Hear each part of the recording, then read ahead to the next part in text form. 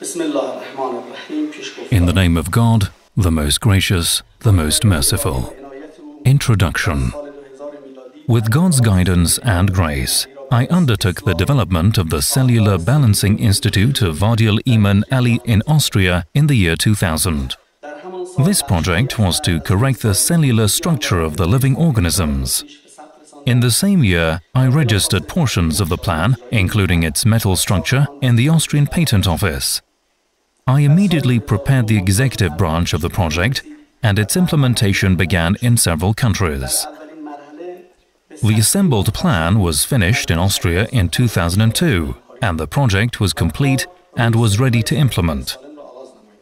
In the first stage, we made great efforts to grant the Cancer Research Center of Austria's collaboration and started working on cancerous and healthy cells. We were given the first line of sample cells that included two groups, one as control and the other as targeting samples. Both were of HeLa cancer type.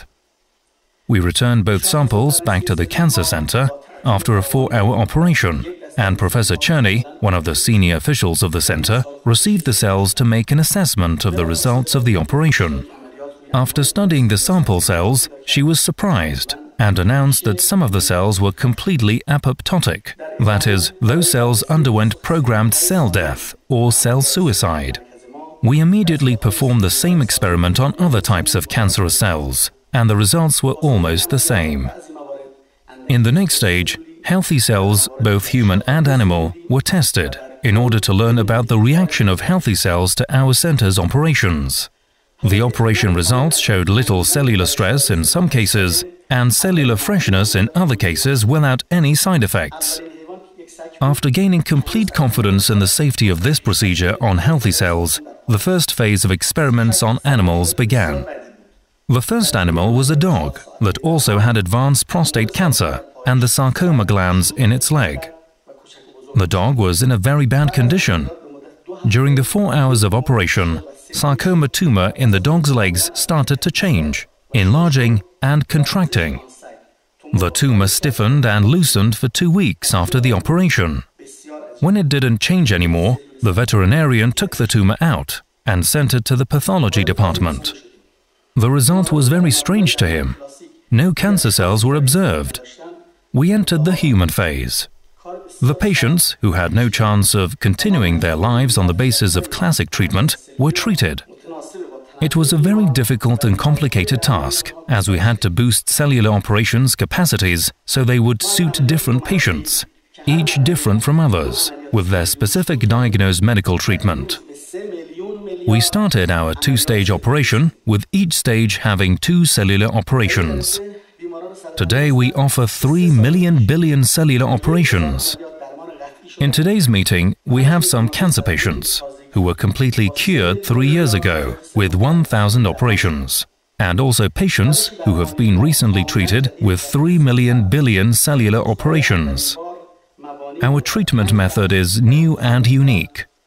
Today it's the first time I'm going to describe its basics in 5 parts for the audience. What is quite important is that new subjects about basic activities of healthy and unhealthy cells are presented for the first time, and all except one are the outcome of our own center's research and have not been copied. Regarding the reference, we were forced to use Professor Tenu's measurements from Washington's Cheney University because our measurement charts were not ready.